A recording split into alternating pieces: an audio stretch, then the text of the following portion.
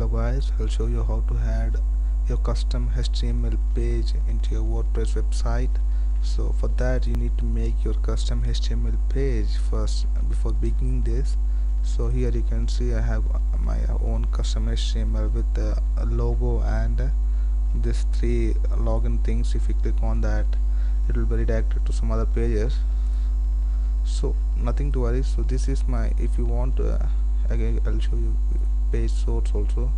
So this is my HTML thing, just with menus, home, subjects, login, the same thing you can see here, home, subjects, login. Okay, so this will be my logo, so I use and link for that actually, right? That's a GIF image you can see here, and this I have given it the position, margin and left, right. So if you have little bit CSS knowledge, you can understand what I'm trying to say here. So this is my inner CSS which I have used within this HTML content. So there are two types of adding CSS to your HTML. One is using style tags and adding your using style tags and adding your HTML CSS code in it.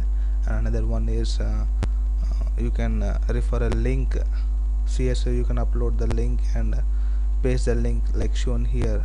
You can, right? I think, but before proceeding this, you need to have HTML CSS so that you can easily understand what I'm trying to say.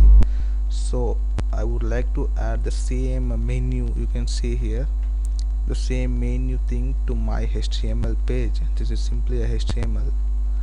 So if you have any idea, you can see here properties. It is a simple KB file. So when I click on this, it's opening with it's a GIF image. Don't worry what this is actually. Okay, this is a GIF image with login things. So I will show how to add this HTML to your WordPress website. For that you need to log into your WordPress website. So go to pages.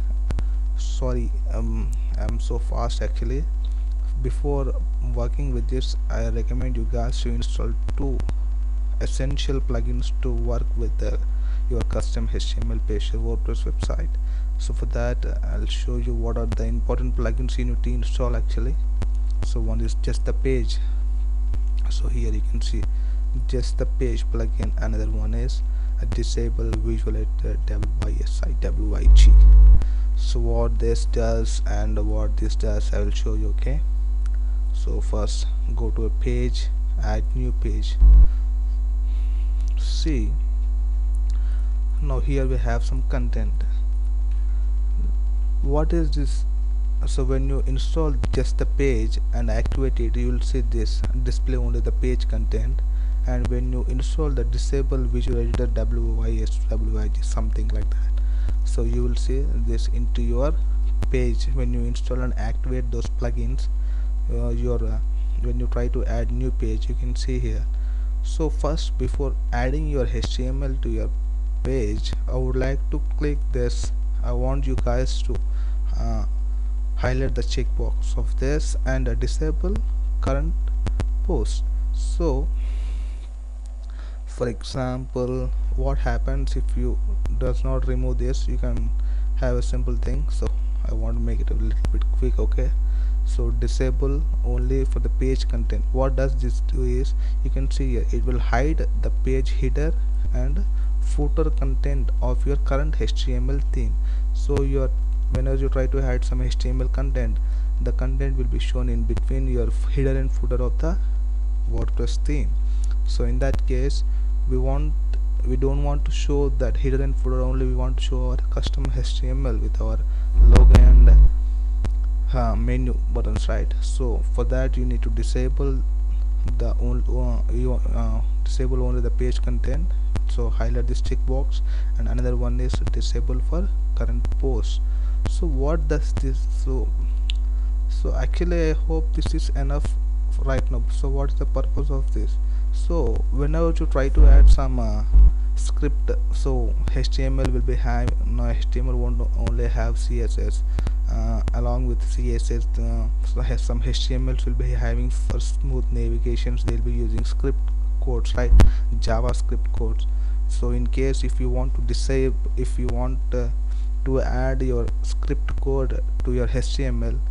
So in that case I want you to disable for the current post. So I'm a little bit confused. I will explain you again what is the purpose of this visual editor. Okay, so guys, just think now your HTML page contains some JavaScript code with along with your HTML CSS content. If you see here, my HTML page doesn't contain any script language. Web page source, there's nothing script language here. Here is only a style sheet CSS code and your HTML content. Okay, in case if you have any HTML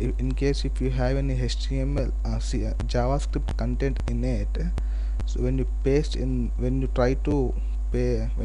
the code here and when you directly click on visual editor, so I'll show you with an example. So I click like this. When I click like visual editor, you can see the visibility of this code misses. Now just click on preview. You see, we don't want that should be like this. We want that should be to the right and as like shown here. Where is that? Sorry. So there is so much difference for these things, right? This is our HTML. So when I click on this, it is opening with this thing. But when I try to show that thing in WordPress, it is showing something like this. So I don't want this should be happening. So what is the main thing we need to do is that we should remove the visual editor for that and simply publish. So still you'll be having the same problem because this code has been corrupted. I can see that, let's say this code has been corrupted. So if you see the changes, you can still see that we'll be having the same login subject and all those things here, right? We didn't get this thing. So finally, when you disable the visual editor for current post, you can see the visual editor is lost here. Okay, and when you display only the page content here, no, just now I have removed here and right click this, open with edit plus. If you install that thing, so simply copy the complete content and paste it here in text editor, right? So you just click preview changes, you will have the same HTML content here. Ta-da!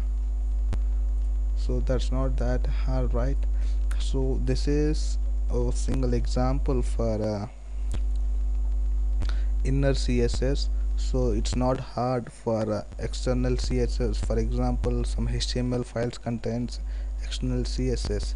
So there's nothing to worry. You need to just upload the CSS file to your WordPress media and copy the uploaded link and paste it in the CSS file, the where you mention the style, text oblique style, right? Text/style. So this is up to now, guys. I hope you understand. Please subscribe for more interesting videos. Thank you for watching.